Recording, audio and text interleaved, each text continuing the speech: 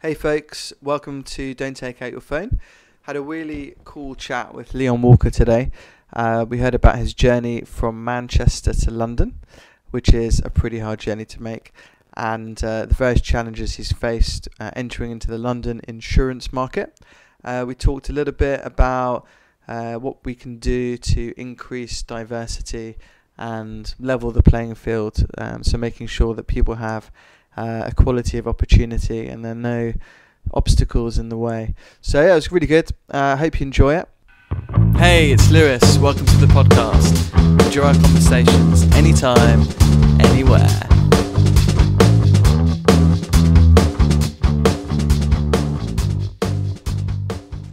Cool. And we're live. Thank you, Leon, for joining me. Thanks for having me. Pleasure. So Josh Breckenfeld introduced us. We should mention him. Good old Josh. Yeah, I haven't had him on the podcast yet. Good old Josh. Just Josh. To highlight that point. I think he's older than both of us. He's definitely old. Yeah.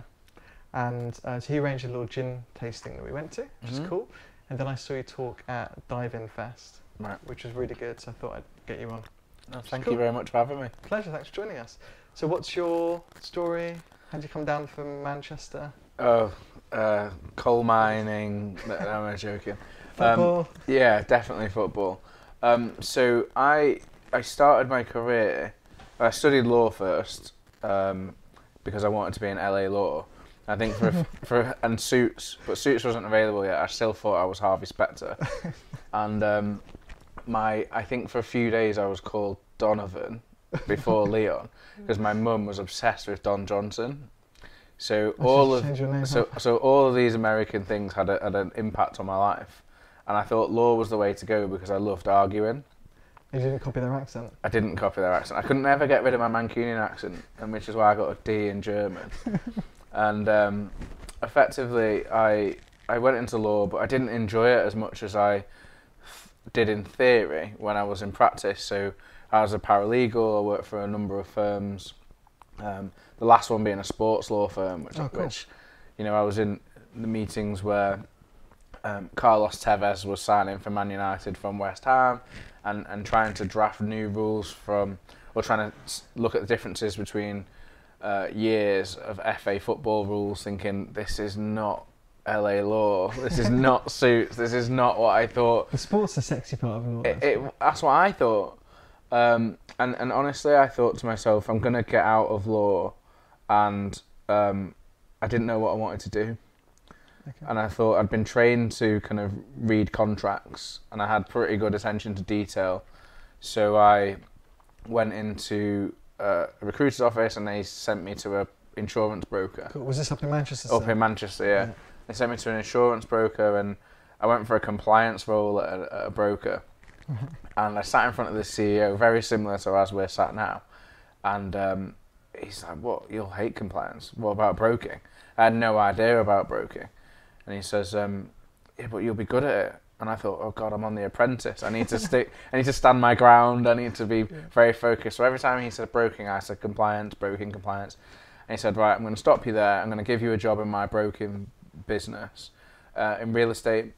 So I started out real estate broking, and we had massive clients like Irving Seller, who was behind the Shard, and one of my biggest clients had 1,000 residential properties in London. So you think about some of the scale, some of the portfolios we worked on, like where Cote d'Argent is, one poultry building. Yeah.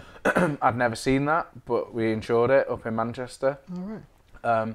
So I kind of started out in the market that way. Fine. Worked in sales roles, corporate development type roles, where I'd be travelling from Manchester to Scotland in a car. I think I did that. I think I drove to Glasgow 3 days after my driving test. It was the most frightening experience of my life. Sales. Oh, I had nightmares about falling asleep at the wheel for months.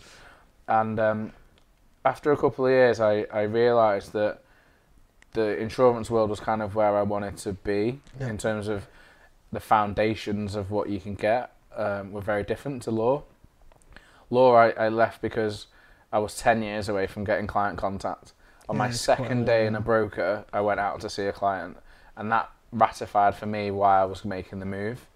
And one of the interesting things is in my second year, my last broken firm in Manchester, I ruptured my patella tendon playing football. Ouch. So for anyone that's squeamish, effectively my kneecap was in my thigh. And I was off work for a couple of months and watching Bloomberg every day and looking at the TV thinking the centre of the insurance world doesn't overlook Salford Chippy. I think there's more to it than this. Football career had finished by then? Oh, absolutely. My chances of playing for Man United ended probably when I was 7, but I dragged it out. You could have played for Man City at that time. Oh, never. You couldn't. I'm from Stretford. You can't even wear blue in Stretford. And honestly, I sort of sat there thinking, I have to get to London. How am I going to do it? So I applied. Just because more opportunities. More opportunity. It seemed like the centre of the universe in terms of what I wanted to do. And if you were going to do insurance, come to the city and do it here. And it was actually quite a stretch to go from Manchester to New York or Dubai or wherever. You have to have done your grounding in London. Yeah. Now, so I got a role at Willis, working in the heart of the city. It was a carrier management role, and I was quite tactical about why I did that. And that was because it spanned the whole business. So I was talking about aviation one day and fine art another, and energy, and obviously you don't do this in Manchester. So for me, it was a steep learning curve. And the transition to like living in London? Living in London was okay. One of my uncles has lived here for a long time, so I came here every summer as a kid. But I think working in London was very different. Because one, I thought it would be... I was one of 3 black people that I ever saw in the market in Manchester. And I came to London because I thought it would be more diverse. Yeah. Or one of the reasons I thought it'd be more diverse. And when I started at Willis, and maybe this was just where I was at the time, there was very few, and actually I saw more people that worked in the kitchens and the catering and the cleaning and the security that were of ethnic minorities than I saw in the office, and I thought that was very strange. Weird. But did you find London just as a whole very diverse? Yeah, but London's in fiefdoms.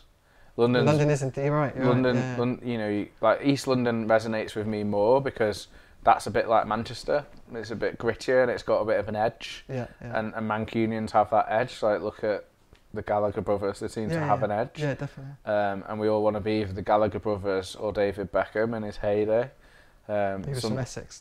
Yeah, but he was when he was adopted son of Manchester and came a king of Manchester, and effectively, when I got here, I thought everyone kind of sticks to their group, which was really quite weird. Group as in like where you live? Yeah, for sure. You know, you had people that I saw a lot of pinky rings, never seen those before in Manchester. I'm not a fan of the pinky ring. That was new. That was a new thing. And then of course in the city you have this sort of crashing together of sort of Eton and Essex. Yeah. And some army. Correct. Yeah. And what's fascinating here is, you know, boarding school is massive, as is army. But where I'd come from, you only went to army or boarding school if you were really naughty. So it was very... Mum sent you off to boarding school? Yeah, because they couldn't control you. Whereas here, maybe the standard's much higher. So I was meeting people from different backgrounds, and actually that part of that diversity is something that I loved. Yeah. But I still felt quite lonely. And it took a long time to find people that looked like me. But then I replaced that with people that thought like me, and I think that's where my view of what diversity has shifted from what people look like to what people think like and how they act and what their values. So whilst it was a bit of a shock, it was transformational in terms of how I thought about the world. But it was, I think strange. I got my ass kicked for the first couple of years in London because I didn't understand hierarchy. I didn't understand structure and ego, and I didn't understand that people needed to be made to feel important. Office politics, I guess. Because I'd worked in roles where the bottom line was the driver. So how much do you produce? How much do you add to the company? And nothing else mattered. So when I came here and it became very political, the size of the companies grew, etc. I thought, you know, I need to kind of step my game up, and that learning curve was steep. You did go to a massive firm. Yeah. And that does make a big difference, I think. Yeah. And Willis must have been infinitely bigger than them? Well, I mean, I worked for JLT in Manchester, but I worked for a part of JLT which was 30 people, Right. with 400 people around us that were employee benefits, so ex-Mercer people. Yeah. So effectively, I'd only ever worked for small companies, really. Whilst I had a big name, I'd only ever worked for small companies. Even from the property investor broker I worked for, that was 56 people when I left. So coming to Willis, where I was one of 19,000 at the time, was just mind-blowing. Crazy. And have you faced any discrimination? Yes, and I think given before I touch on kind of my own experience, I think given what's going on in the world, given some of the challenges we have, I think 2016 was probably one of the worst years of my life, because every day I'd turn on the news, there was a black person being arrested or murdered or shot at by police or choked out like Mike Brown was choked out. This is US. This is all US This stuff. is US. Yeah. But it was published on BBC News and all these things, and News at 10 and all of that, Newsnight, Channel 4. And it was hard because, frankly, it would be remiss of me to say that all of this didn't have an impact on the way people viewed us globally. And seeing that every day, it wasn't that it was happening, it was that it was being filmed and it became news, and news is more like entertainment these days.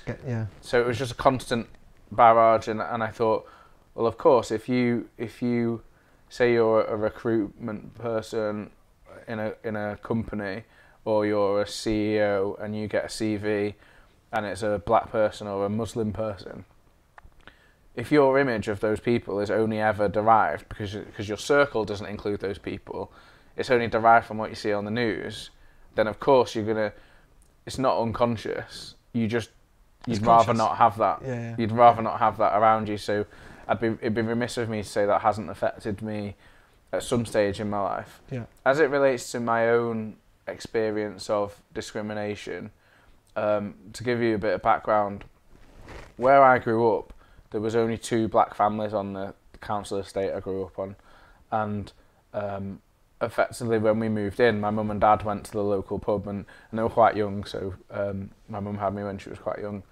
and they went to the local pub and everyone stopped drinking until they left. Really? Yeah. What year was this? Oh, this was 87, 8. Crazy.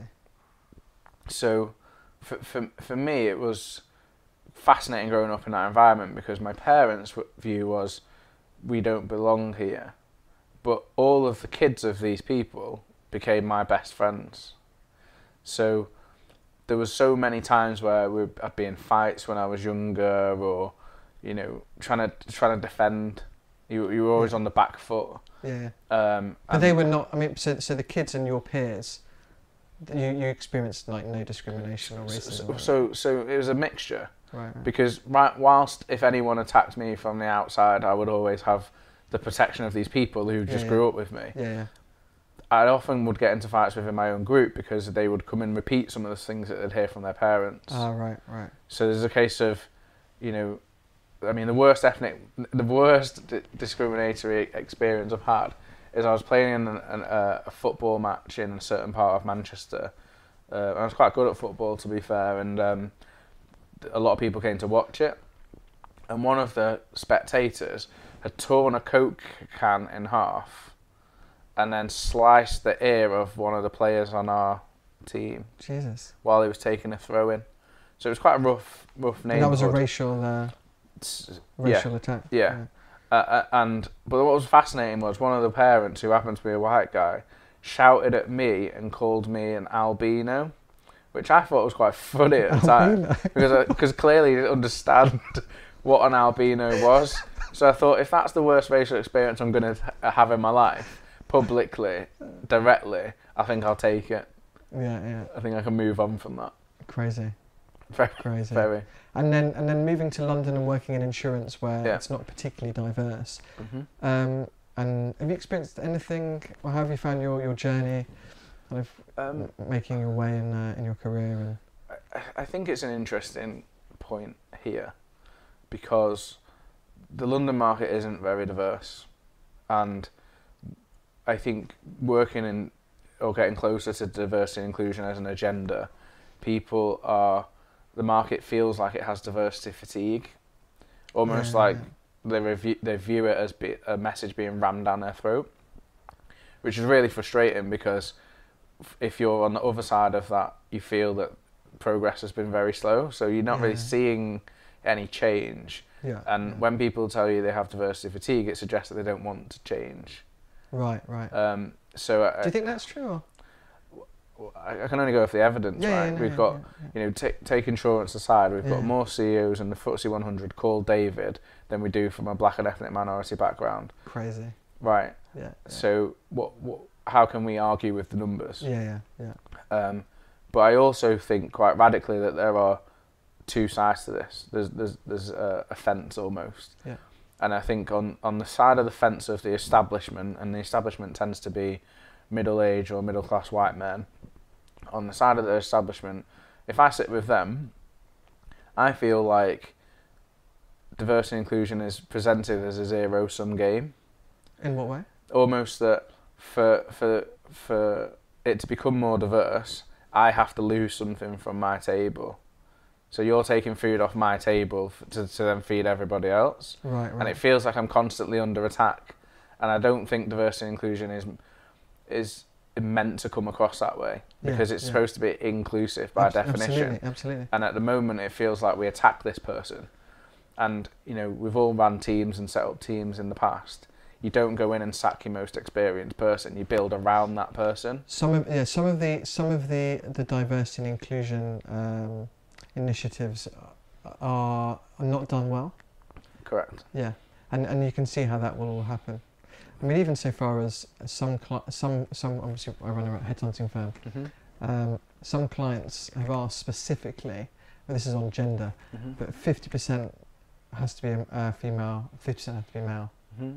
Which again, it creates big problems, right? Because ultimately, really being inclusive, who cares where people have come from, what they look like, are they male or female? I mean, who cares, right? I literally don't care. Yep. But maybe, as my colleague Odioda was saying, young people, I'm classing myself as young, even though I'm like 37. Keep pulling those strings. Young people are much more optimistic. Correct. And so I'd love to think, and I do believe, my social circle, my peers, aren't racist, homophobe, whatever.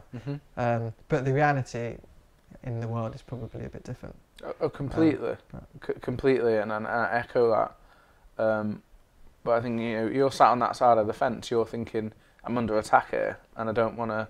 Why would I? If you're going to attack me and then say, actually, do you want to come and be part of the solution? I'm probably going to say no. Yeah, it's not a good way to. Right. Yeah. So then, if I go to the other side of the fence where I sit, as a young black person with Afro-Caribbean heritage, with a very strong Mancunian accent, which is probably coming through today, I look at it and say, we have significant challenges.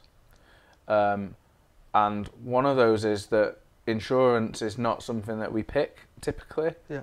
Because in our communities, and whether you're black or Asian or any of these, in our communities, we look for the ones that we can see. So, for instance, I always say that my grandparents came here to get a job, like any job, get on the ladder. My mum's generation had to get a job that you could point to in the community. Yeah. So, gas board, council, health authority. It had to be something that you could point to. Yeah. Postman, you had to be able to see it. Yeah. And then they hit the glass ceiling. So my generation's job is to become senior in those companies that they couldn't become senior in, right? That's my historical responsibility to my culture, I see. Yeah. So then the generation after me, so my kids or the people that I mentor at the moment,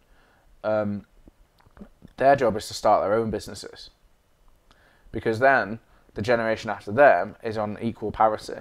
They can go in and do the gas board, they can go in and be a labourer, they can go in and do the CEO job, they can go in and be the entrepreneur. They have as much choice as anyone else, and it will take 5 generations to do that. 5, yeah, wow. and I'm sort of 3 down. I'm Yeah. 3 in the line, so we're not far off, but we're still a long way away from where we want to be. Yeah, yeah.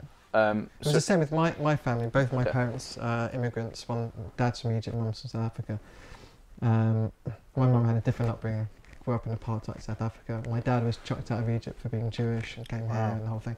So it's not too dissimilar. But also in Jewish culture, a lot of the parents push the kids into being an accountant and being Correct. a doctor. Being, you know, and immigrants tend to want to contribute to the society they've moved into. And, and as you see, as the generations go on, they start to get more integrated and assimilated. And my first I mean, broking job was in a Jewish real estate investor broker, and I learned everything I know about business from that firm, because that was about us and the community and helping and yeah. teaching, and that's what I saw. I saw teaching. I didn't see challenge. I saw, how can I help you do this? Yeah. And everything I learned from business from those Well, no, from those bosses. No, the key to leadership is thinking about servicing your employees, Correct. teaching, education. If we all do better, we all do better, right? So having that mindset, not everyone has that mindset, but if we can get that instilled in people, then I think we'll go a long way. Absolutely. Yeah. What should we do? What should we do? What can we do to achieve equality of opportunity, do you think? Well, I mean, equality is a big question, right? I think equality is something that kind of starts outside the office. I think companies have a responsibility to set a framework where people feel that they can do their best, and their best might be half as good as someone else, but it's still their best, and they want to be able to do that. You have to understand that some people come to work for just the paycheck, and then they support their lifestyle with that, and Which is fine. it's just fine. And then there's certain people, if you're like me, or certainly like when Josh and I speak, you know, we're kind of pinky in the brain, like trying to take over the world. Yeah. And I think that you have to give room to those people as well, right? Yeah. But equality to me is something that touches politics, housing, economics, relationships, exposure, media, as I touched on before. Yeah. Equality is there, and companies kind of need to pressure media. Like, I went to a talk with someone very senior at WPP, the biggest sort of advertising agency in the world, and I pressed that person as to how do you allow these companies to position us in such a way, from a black and ethnic minority background? How do you allow that to be the case where the only time we ever see anyone celebrated is if they're a sports person or if they're an entertainer, which is effectively the same, because sports is entertainment these days. Where do you go and find the leaders and the owners and the developers, and why don't you celebrate them in the same way that you celebrate Steve Jobs, or the same way you celebrate Richard Branson? And that person didn't really have an answer other than, I can only work off the brief I'm given by the client. So if the client is the company, and the company's role is to then start to change narratives. Now, I spoke at an event recently for the diving festival, as you saw, and I talked about the movie Black Panther. Yeah. And that was a seminal movie for anyone from a certainly a black background. I think it's a 12, and I went in there and I sat next to a 6-year-old. Like, it was ridiculous. People needed it. They needed that confidence boost. Maybe after 2016, I don't know. Yeah. And the reason why I think that's important is not necessarily because, well, in addition to the fact that you saw someone there that was a warrior as a woman, and a scientist that was a young girl, and the king was black, and he had heritage, and he relied on his ancestors, and all these things that you get taught of in when you come from a minority background to look for and reach on. It was important because it made $1 billion in a month. It's crazy, I know. It made $1 billion in a month. And do you think that was important because of the role model aspect? I think it was important because every advertising agency realised that they could tap into that dollar that Jordan has been getting for years.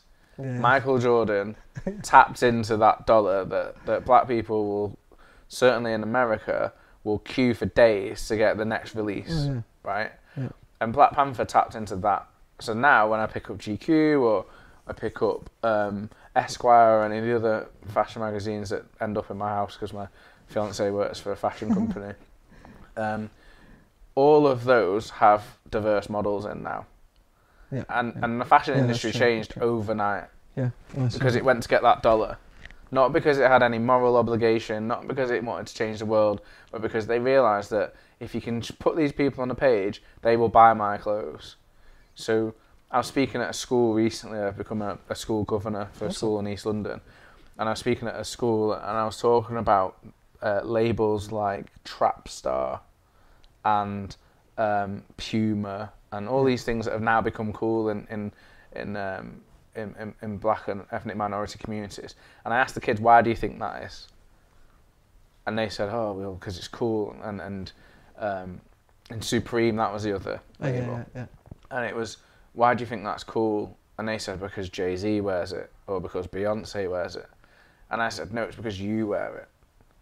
It's because they know you will save up all of your money, everything you have, and you'll spend it on this item. That's why it's cool, and that's why they push it. And you need to have a look at that from a frame of how powerful this message has become, how powerful these people are, and people don't like the term BAME, like I didn't like it at first.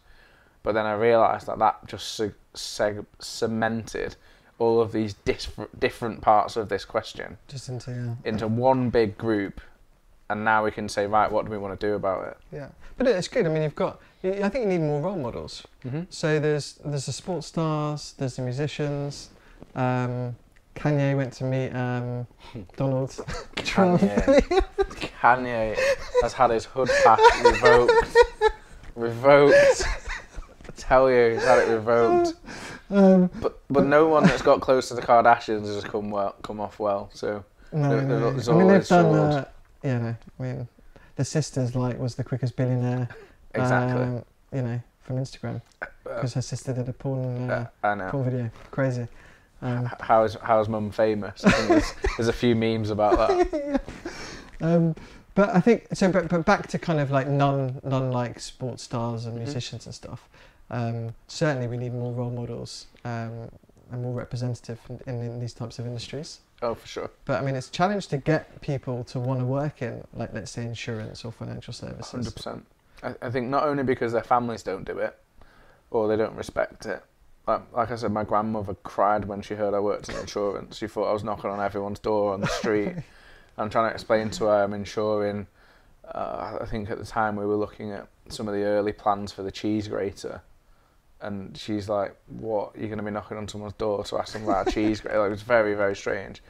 I think, there's an attraction problem to the market. Yeah. And we need to work... At all levels? 100%. Yeah. I think we need to look at... I think if the average age of an active underwriter at Lloyd's of London is 53, and I have to be careful because I don't want to be ageist, this is not an age thing, but if the average age of an active underwriter is that age, if I say I'm supportive of diversity and inclusion and focus on the grad scheme, then that means that by the time those people come through to challenge me for senior jobs, I've already retired. Yeah. I'm out. I'm supportive of it, but as long as I don't have to work for it. But there are, so underwriting is an example where you have to have started young and worked your way up. But there are a bunch of roles where you can hire someone from a different industry. 100%. Technology, data science, all of these new kind of things that are coming through. But you typically don't see people hiring them. They still take people from similar firms, from rivals. Yeah. They're scared to make a bad hire. But then I push back on recruiters. And you can only go off the brief, right? Yeah. So what we do, we go and take a brief from a client. We go through all of our various questions, open up the spec, and probe as to why they want certain skills and experience. And it's always the same. So to start with, they're open to someone from outside the market. But in the end, and then you deliver that kind of diverse list, different sectors and stuff. Because more, like wider financial services is much more diverse than insurance, right? Yeah. So you can start to increase diversity in insurance if you start recruiting from different sectors. But in the end, they always end up 90% of the time going for someone from the insurance sector, from a rival. a safer Because it's hire. safe. It's a safer hire, yeah. Well, if let's say you go down to kind of mid-level or junior level, let's say, and you're asking a middle manager to make a hire. If they make a bad hire because they've hired someone from Ocado or whatever other company, their boss are going to be like, well, why didn't you just hire someone from one of our rivals? But how is it that an organisation or an industry that is designed around risk won't take any? Well, firstly, people like themselves, right? Now, so sector, whatever the the commonalities are. But if you're in a job and the average tenure in a job now is 2.5 to 3 years, right? So you're in this job, you want to do well, you want to progress. Why take a risk on someone that's, left field? So Maybe they're not empowered to do it. Yeah. It's been a different economic environment. You've got Brexit coming up. Just maybe people are in this mindset of, look, let's just make a safe hire. It's like, it's the 100% of the FTSE 100 use the big four accounting firms. Yeah. I mean, they don't take it, Well, it's like you never get fired for hiring McKinsey. That kind it's of like thing. a classic thing. So I think there's a bit, for me, from my perspective, there's a bit of an issue around that. And I do what I can because, for us, it's great to have a larger pool of people to source from. Right. Much easier to find good people and diverse. But yeah, in the end, it's more often than not the insurance experience. It sounds like you're beating your head against a brick wall. Probably, but you keep trying because I think ultimately it hasn't changed actually for a while. Right. I've been recruiting in insurance and wider financial services for like maybe 14, 15 years, and it's always the same conversation. It has been from the start. Sometimes they take a risk on someone, most of the time they don't, and you end up, the same people moving around these jobs. So there's a few things there that you said that I want to just touch on. So first, about taking a risk on someone, that will have to happen to change the demographic of the London market. And there's a perception that it's easier to train Charlie from Charterhouse School than it is to train Jamal from Brixton, right? Like, there's just a perception. Like, I'm going to have to teach this person stuff to operate in this world. And some of that's true, but then most of it isn't. And I think because you don't experience that person in your circle, then you have no reference point, again, other than what you see on the news. So that's one. I think on that point, of course. On that point, I think, so if you look at the low socioeconomic backgrounds, comprehensive schools and stuff, we can do a lot to work with kids in those scenarios. Because if you want to be, let's say, you want to be an accountant or a scientist or investment banker, your choice of GCSE starts at 14 years old. Yeah. And mostly people in that part of society do worse at GCSEs, don't get the GCSEs to the right A-levels. If you don't do the right A-levels, you can never be a scientist. So companies in this industry, just generally, can do a lot more work with schools at that level. So whoever it is from the local comprehensive school understands that, hey, you can be an underwriter, or you can be an investment banker, or you can be a scientist. And, the guy from the private school has the benefit of people coming in and talking to them about their jobs, about coming on work experiences, and so they really get a head start. So this equality of opportunity, I feel people miss out on from 13, 14. 100%. It starts, there was a programme on BBC about this, talking about the chance of someone from a black background becoming Prime Minister being in the many millions of percent because of all these socio-economic challenges. And I don't want to divide the person from the public school, and I don't think that person should ever have to apologise for their background just because their parents have been successful or their grandparents have been successful. You can't apologise for that. But what you can do is recognise your own privilege. And privilege is very important. So now people talk a lot about white privilege because it's fashionable to do it. And I think that white privilege is, my fiancée is white, so we talk about this sort of stuff around our table because we have the additional challenge of, if we're blessed enough to do it, having a mixed race child. So we have to work as hard as media is to make sure that child feels like it belongs somewhere and belongs to us and feels equal part. But when we talk about white privilege, I say to her that that's because the way it presents is that you only have to apologise for yourself as an individual, whereas when I feel like I have to apologise, the way in which society is set up is as if I'm apologising for everybody. So people give you, because you're the only reference point for many people, they'll say, so why do black people do this? And as if you can answer for every black person. Or why do Jewish people do that? And you think, how do I know? Like, if I said to her, why do white people do this? She's like, well, I can only answer for myself, and that's okay. Yeah. But I think privilege is very important, because whilst I can point at privilege in other people, I have to be humble enough to realise I have my own. So my privileges of just being a man, or being born in the West, or being born in the UK, or the difference between even being born in Manchester versus other parts of the North. Absolutely. You know, all of these things. So people have to be show a little bit more humility to then get this equality that you're looking for. And I guess as it relates to Jamal or my fictional Brixton boy, or it relates to Charlie from Charles House, all they need to do is align around an objective. Because what happens in small companies versus big companies, in my experience, is in a small company they're aligned around an objective, and it doesn't matter where you come from, everyone's going for it. When you get to a big company, it becomes more political, and that's where you start hiring your own image and wrap people around you that you know are going to protect you. Yeah, that's true. So there's an element of kind of democratizing the objectives and saying, right, it doesn't really matter. I don't care where you come. To your point, I don't care where you come from, male, female, age, LGBT, wheelchair, whatever you have, bring it, because we're going to need it to get to this objective. And I think that the City of London, one, needs to acknowledge some of its past as to how it's got what it's got, and two, needs to step out of the train tracks. It feels like people are saying, well, David was successful, so I'm going to follow David, I'm going to do exactly what he says, and then the person following David does exactly what David does, and no one seems to innovate. But it's a tough one, that, because if you think of that from the other perspective, if you're lucky enough to have two parents who are successful doing a career, and you look to them as role models, or other family members or people in society, if you don't have that, then it's quite easy to just, you don't know what's possible. Your goals are much shorter than they should be.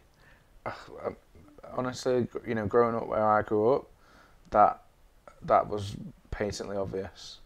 It was common that I lived probably half a mile away from Man United's ground, and probably 50 or 60 metres away from Trafford Park, which had lots of factories, and that's where you were supposed to work, right? That was absolutely where you were supposed to work. But so my grandparents came here in the 60s, and they definitely experienced racism. And the stories that my grandmother would tell about just going to the butcher's and having to wait until the last white person was served, and she could be in there for 3 hours, because when she's the next person to be served, if someone came in then, she'd have to wait until they were served, and all of these things. It's crazy. But my granddad was a tailor, and he set the standard for our family. In what way? In every way. How we looked, how we presented, how we talked, how we carried ourselves, what our aspirations were. He was quite big in the local community in terms of helping people from the Caribbean settle in the UK, give them jobs, give them a suit, get them settled. And you look back at pictures of the 60s and the way that certainly black people dressed relative to this sort of Hollywood version of it now, where sort of your pants around your ankles. Then it was suits and ties every day, and my granddad wore a suit and tie every day. You did come in a suit and tie today, looking smart. Well, that's and what's really interesting is that's because of my family standard. That's got nothing to do with the City of London. That's got nothing to do with what anyone tells me here. That's our standard, and we don't let that standard drop. And I have 7 uncles that I'm very proud of, and I have my mum, who is probably one of my heroes, because they maintain that standard, and then we all grow off the back of that. Like it didn't really. You could pick our family up and put us in any country, and our values about hard work and graft and being presentable and articulate, hopefully, and focus around changing the community, that is irrelevant as to where we are. Now, not everyone's as lucky as us. Yeah. You know, my granddad was a very strong character, and he bred strong characters, and I'm a strong character. He had a good family unit. Correct, and you know, whilst I have a lot of the traits of many people, you know, you come from a single parent background and all of these things, whilst I have many of the traits of those people, anyone I mentor, and I mentor a few people, 5 people, I talk about you set your standard. So there is one thing in keeping with this podcast that I'll share. Yeah. So, and I got it from Game of Thrones, actually. Okay. So, watching Game of Thrones, one of the big differences between we talked about the pinky ringers, and certainly people from my background is heritage. And if you watch Game of Thrones, they'll always say, this is a son of, and the son of, the son of, who is X. And what we lack is that. We don't have the people that have done it before. I see, yeah. To go off, right? Yeah. And so I started to think about what would be great is if I'd have been able to see or hear my granddad's experiences in his life, so I could use them as a reference point. Absolutely. Yeah. So what I started to do was record like voice notes, and I save them into a Dropbox for my grandkids. Nice. So I can talk to them about being the first one that came to work in the city, and I can talk to them about office politics, because we don't get taught that.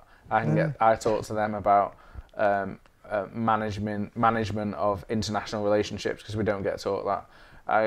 I talk to them about what it was like when I was preparing to propose, and how it took me sort of 7 years to figure out whether I wanted to get married at all.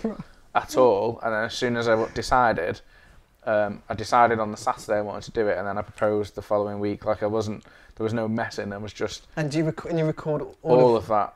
Wow. How long have you done that for? Probably about 12 months. Love that. So the aim, it's like a time capsule. Yeah. And you pass that down, and it was Game of Thrones that taught me that, because these people just... I know it's acting, but what they're acting is kind of art imitating life, right? So they're kind of saying, we know how to behave because our family behave this way. Yeah. So like Lannisters always pay their debts or whatever it is.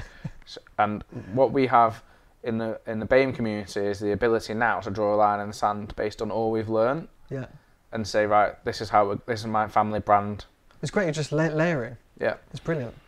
And do you think that's going to be the catalyst for real change? I think the catalyst... Because you were talking about, like, I want more people in senior positions now. I do. And do you think this is going to... Yeah. I think, you know, there's a few things, really. I think there's an element of... and I was reading recently about the end of slavery in the US, and how, for a few years, the slaves did what was called walking around, effectively, and they would go into the bars and the restaurants that they weren't previously allowed into, just to kind of show that they could do it. Yeah. So they go and sit in the bar and, you know, think of it here, go and sit in the Lamb because you can, and I never was able to before, but now I can, and now I'm here. And I didn't have a job to support that, and I didn't have a life to support that, but I was here, and I just want to show you that I can do it too. Yeah. And I worry that within certainly our community, if we're still doing that, like I want to be senior at PwC because I wasn't able to do that before, and now I am. And you might get some of that, but what we should do is start our own. Absolutely. We don't lack role models. I challenge. We don't lack role models. We have role models. Some of them are role models that we don't deserve. Like, as much as I love his music, Lil Wayne is not my role model. Or Kanye now. But old Kanye was, because he was cool. But we lack owners. We lack leaders. We lack people that can shape the destiny of their own company. Like entrepreneurial type. Yeah, we lack people that can hire whoever they want. If I start a company, after talking the way I've been talking to you for the last 20 minutes, I can't then just allow it to become homogenous. I can't just allow it to become an all-black company or an all-female company. I have to mix it. Yeah, and I have the control in which to do that. And I think that's what we lack in our community. We don't lack role models. We lack owners. Yeah. There are. Yeah, you're right. So what can we do to make the interview processes fairer? If you think they're not fair. Well, because that's the other. Yeah. Because there's a lot of talk about it, but yeah, I mean, firstly, do you think it's a fair process now? Generally. I mean, you can only look at the result, and the result in the London market. I walk around Lloyd's. Everyone still hires in their own image. And is that because it's not fair, or that just they have a lack of choice? Both. Right. So no, it's not fair, because everyone hires in their own image. That's just the result. Yeah. As I said before, on our side of the fence, we need to get the candidates interested in insurance. There's an attraction problem. Yeah. And that's not, and we can't kick the can down the road and just focus on grads. We need to try and get middle managers and allow you to bring in people from other parts of FS. Yeah. So all of that matters. But I also think that, given my background, I'm going to be predisposed to hire someone from a working class background. That's a fact. How do you know they're from a working class background though? Just talking to them. Having the conversation, learning about their experiences and their challenge. Yeah. So I'm going to be predisposed to be looking for that, right? So as a result, you then change the environment. You don't change, like when a flower's broken, you don't change the leaves, you change the soil, you change the environment, right? Yeah. So instead of allowing me to just interview someone on my own, where I'm going to obviously favour the person from a working class background, you put me in a room with other people on my panel that aren't going to look for that, aren't going to be turned on by that. Yeah, that's true. So that way you get a more balanced view. And are you doing that at the moment? So we're pushing for multiple things. So I lead the Cultural Awareness Network at Lloyd's at the moment. Which is what? So we've got representation goals. We've got goals around celebrating different cultures and religions and ethnicities. And we've got a committee together that's done a number of things, which I'll touch on in a second. One of them is around diverse recruitment panels. And what we've done as a Cultural Awareness Network, the committee itself, is we've done inclusive hiring training, all of us. And we are then offering ourselves out to the business as people that can go into an interview process and support the interviewer rather than the interviewee. Okay. So I'm not really looking at you as a candidate. Yeah. I'm looking at the person interviewing you and making sure they're asking questions that are more inclusive than they would typically. Right. Okay. So if they were sat in with me, for instance, and I'm absolutely loving the fact this person's a Man United fan, and letting that skew the fact that they have their experience could be probed a little bit more, or letting that skew the fact that just because they, they've got the newest Jordans that I like, and all these sorts of things, they can give that person a nudge and sort of push the interview to a slightly more balanced view. Yeah. So diverse recruitment panels is one, blind CVs is another, because again, do you do blind CVs? So we're piloting it in operations at the moment. Okay. At every level? Yeah. So we're piloting blind CVs because what tends to happen in an interview process is the whole unconscious bias process starts with, where have you come in from? Yeah. And then Classic question. Yeah. Because when you say, I travel down from Manchester, then instantly I'm going to be, mate. Yeah. You might even just be able to put on a great Mancunian accent, and I'm sold. So that's why we need the panel to go in hand with the blind CV. Unconscious though. That's conscious bias. Though. Well, I think more bias is conscious than unconscious. Yeah. I don't think unconscious bias is enough. I think people focus on that and they think, anything happens, they'll send you on unconscious bias training as if that ticks the box. Whereas actually, we need to just challenge your conscious biases and then allow you to talk about them. Yeah, that's true. We had an issue at Lloyd's where we did a Ramadanathon, which effectively we had a number of us fasted for Ramadan. Cool. And it sounds very altruistic. For the whole month. Yeah. So it sounded very altruistic, but one of the Muslim guys at work bet me that I couldn't fast for a day. So I fasted for 12 days. And the aim was to do a day in the first week, 2 days, 3 days, 4 days, until I got up to speed. And we launched the Ramadanathon with a talk from a scholar in Lloyd's. Wow. And we had a poster that said, "This is a Ramadanathon, pop in to understand a little bit more about it." Awesome. And then we had complaints because it was the day after the Manchester bombing. Right. And certain people in the market were of the view that we shouldn't be promoting Islam in Lloyd's building because of the Manchester bombing. And of course, you know, there's I can't go too much more into it because there's obvious confidentiality challenges. But I wanted to speak to the person individually who had made the complaint. Yeah, definitely. Well, it was an anonymous complaint. I wanted to more than anything, because they have the right to make the complaint. No one has the right not to be offended. You can take issue with being offended, but you don't have there's no God-given right not to be offended. Yeah. However, I wanted to understand why that person felt that. Right? Yeah, absolutely. So it's the same with not changing the leaf or the flower. You change the environment. So you take that person away and you say, "You talk to me. You open up and let me understand why you feel the way you understand." And I don't think that happens enough. No. And actually, the diving festival would be much more successful if it was able to attract those people. Correct. Because most of the people that go are, they're well into it. Oh yeah, you preach into the converted. Yeah.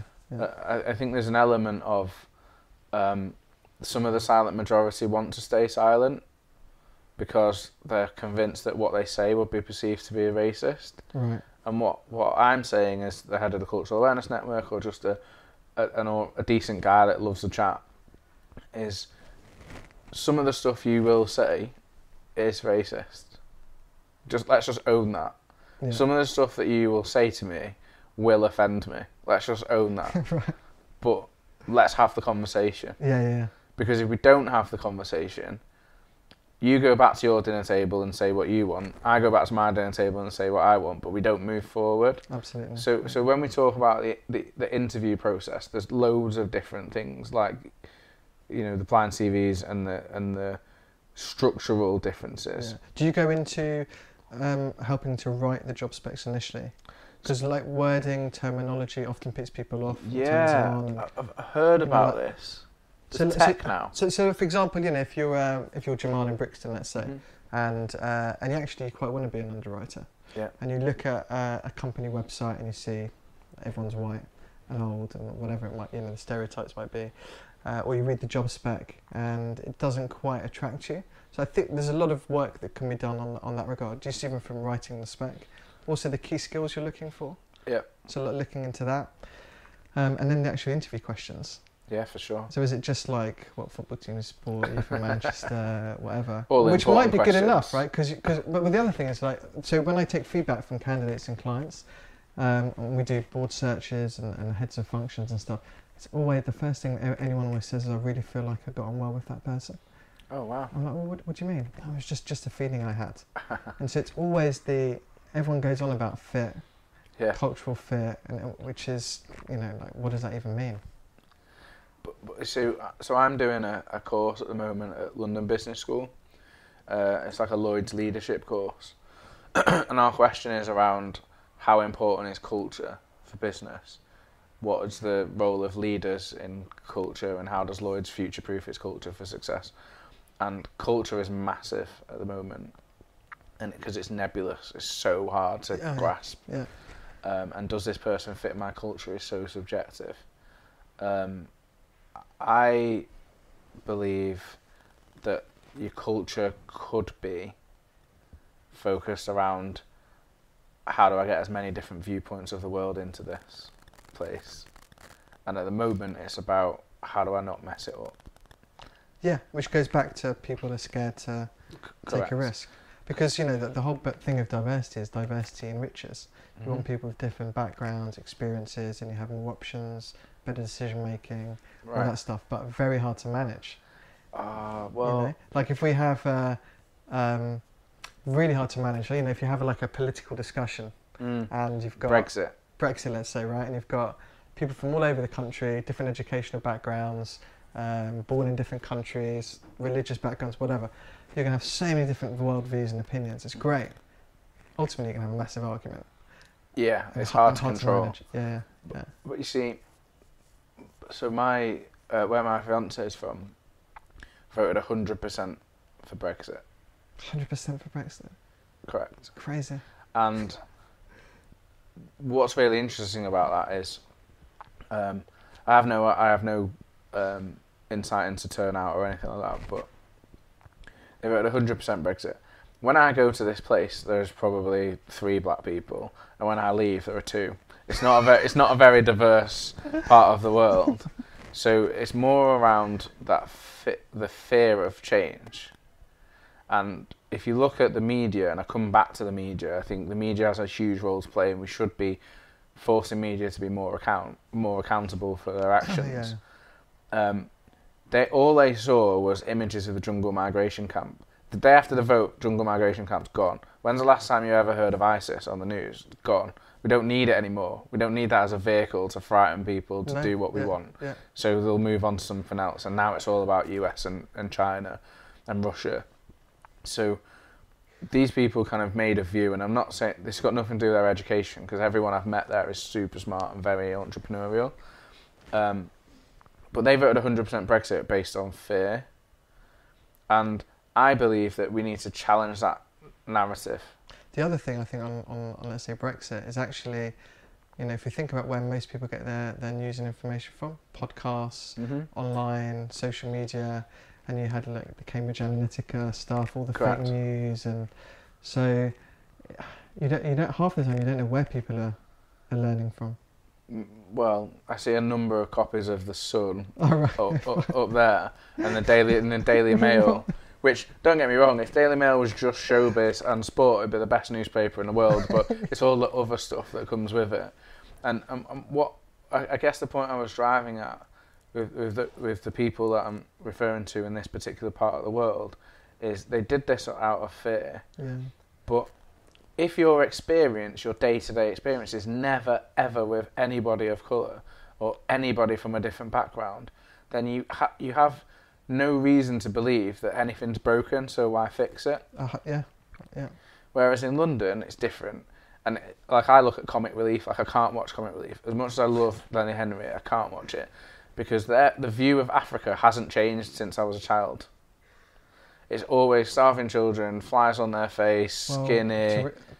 Theresa May danced in. I'll come to that. I've got the best memes ever on that with Skepta in the background, but that is the image, and it hasn't shifted. Yeah, no, right? Great, yeah. But when you come to the city of London, talk about Africa, all they talk about is opportunity. Yeah. And money is to be made there, and that's almost this colonial view of Africa that's not changed.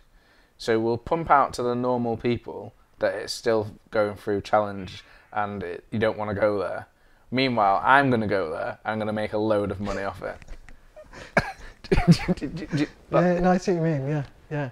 It's just, Africa's great. The population growth, it's a young, motivated workforce, great technological changes. But yeah, so the Theresa May thing, I was watching, I don't know which news channel it was, I was watching on the news, and then it was Theresa May dancing. I was like, oh, and I think they were in Joburg or something. And then it panned to the reporter reporting in front of an elephant. I was thinking, hold on a sec, like there are no elephants like in Joburg, they're outside of Joburg. Why are you reporting in front of an elephant? And it was just classic. That's the image they want you to think of it. Yeah. And we've got to change that. And I think, we have a tremendous opportunity because we have people that are like-minded coming together. And as I said at the start of this, my view of diversity is less about what you look like. And when we were doing our culture project, we spent a long time talking about what the market looks like, because that's a hot topic. But that's not diversity in my head. Diversity is diversity of ideas, of experience, of skill set.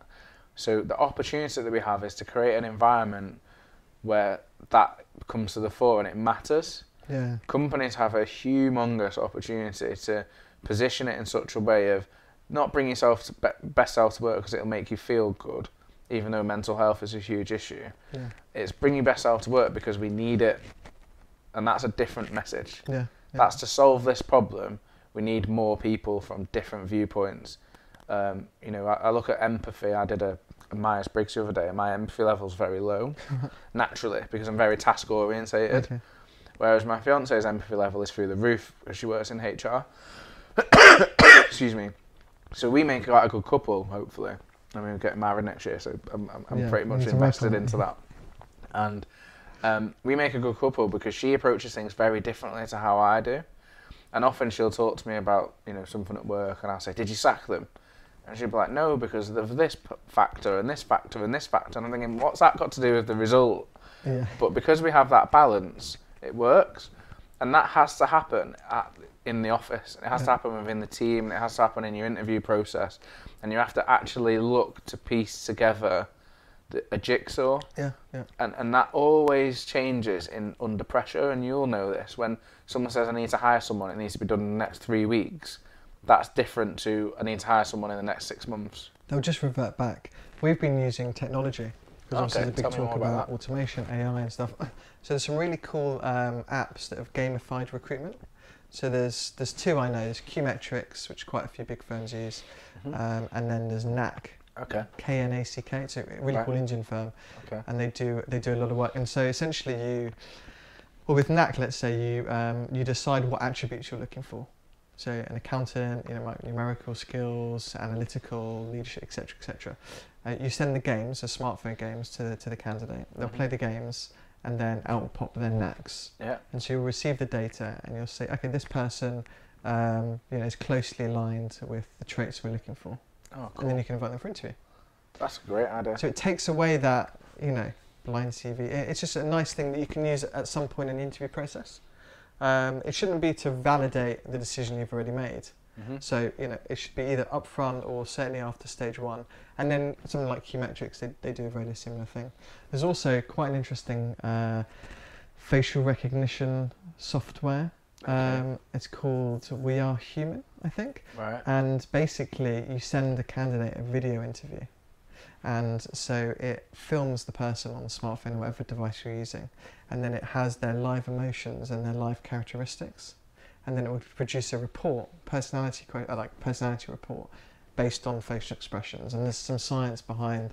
We will have a certain number of facial expressions, and so you know, we can read people's faces. Really I'd love to try that. Really interesting. The We Are Human stuff, like the report, wasn't that great, but I'm sure it will get better. So we don't use it, but we will do. And then, I mean, the gamification stuff's a no-brainer. Yeah. I mean, one of our private equity clients use it as standard for like all of their hires, and it's great. It also says quite a lot about the firm if you're using that stuff, and I think it goes a little bit further than just, you know, let's take the names off. Oh, and, 100%. You know, I think, you know, to touch on some of the themes we've said today about, you know, equality of opportunity and talking about leveling the playing field, recognising people's differences and celebrating them, the interview process, backgrounds, media, all of these things. Like you said, if a company can draw a line in the sand and say, like I said with my family brand, if a company can draw a line in the sand and say, yeah, but this is how we're going to do it, whether we're 330 years old or we're 2 years old, this is a statement we're going to make to anyone that joins us from now. I think that's a very powerful statement. And it doesn't just attract young people, it retains the people that you've got. Yeah. Because it shows that you're willing to make a commitment to change. And I think as a person from a black and ethnic minority background, or just someone working in an industry that's desperate to attract people, well, it's too proud to say so, but it wants to. All of that stuff sounds really positive, and it sounds like we're at a watershed moment. That there's a lot to be positive about. There's a lot to be focused on. There's less difference. I'm not walking into a pub now and people are putting their drinks down like my parents did. I'm walking to a pub where my best friend's white, and I've got friends moving to London, I've got friends from India, and I've got friends from China and Japan, and you know, all of these different places, Africa, and that's good, and it's celebrated, and it's right, and I think there's a lot to be optimistic about. We've Yeah. just got to action it. London's the most diverse city around. It's great to be working, living here. But yeah, all of these things we've talked about, we just need to crack on. I agree. Just crack on and it happens. Got to commit to it. Feels like that's a good place to Yeah, thank wind you. up. Thanks a lot. Thanks for joining me. Thanks for having me. Pleasure. And we'll do it again. Yeah, definitely. Cool. Thank you. Cheers. Hey folks, thanks for listening. Don't forget to subscribe in all the usual places.